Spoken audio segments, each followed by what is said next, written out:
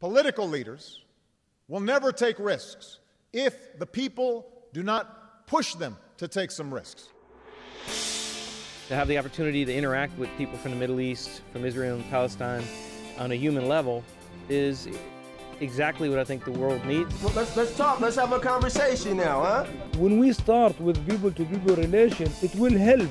You know, human relations and relationships are so important. In 1998, Gainesville, Florida started a three-way sister city program with the cities of Qalqilya and Kfar Saba and Gainesville. This program, we feel, is different. You know, our goal is to pair every Israeli and Palestinian city with a U.S. city in a three-way relationship. This is a great initiative. I think the idea is great, really. A good platform for good relationship. Absolutely. We want this kind of, of relation to go ahead. We need bridges of love and understanding. I think that we can be a bridge. We would like to have cooperation. It will provide us with an ample opportunity to really begin to move in the direction of sustainable crime.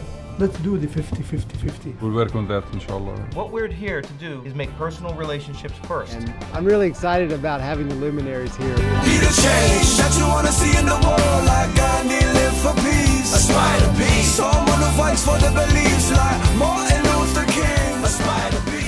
In 1982, the city of Gainesville initiated the first U.S.-Soviet sister city program. At that time, it was the height of the Cold War. There was no conversations or relationships between ordinary American and Soviet people. And it was a very dangerous time, 50,000 nuclear weapons, threats of using them, and people were scared. And so we started this sister city program. We took delegations there. Other cities began contacting us. After a few years, we were able to connect 200 U.S. and Soviet cities. And then President Reagan went on television and said, this is what we need, more sister city programs.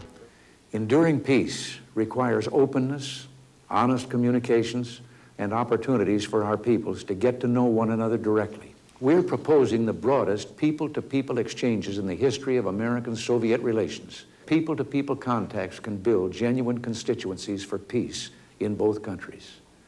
After all, people don't start wars.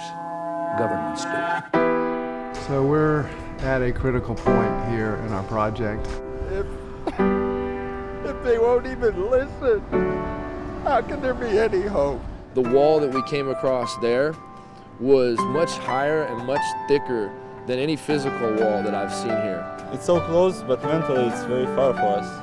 Keep asking questions, searching for answers, trying to find ways we can just heal. Writing flowers of forgiveness. We are under occupation. A lot of people died. We can't change All this warring, people are starving. How many children have to be killed? Maybe the world is just a reflection of how I feel. How do we stop the suffering of regular people? The world is just a reflection of how I feel. I don't want to get emotional. Maybe the world is just a reflection of how I feel. All the people Maybe one the world. world is just a reflection of how I feel. I believe we can do it together. That's it, people to people. Change is going to occur here, and it's going to start with the young people. They are capable of creating peace and change in the world. You know, this trip has opened up my eyes. This time I have tears of joy. Waiting is not an option anymore. We need to get these people together. And not accept the status quo. We're going to give it everything we've got.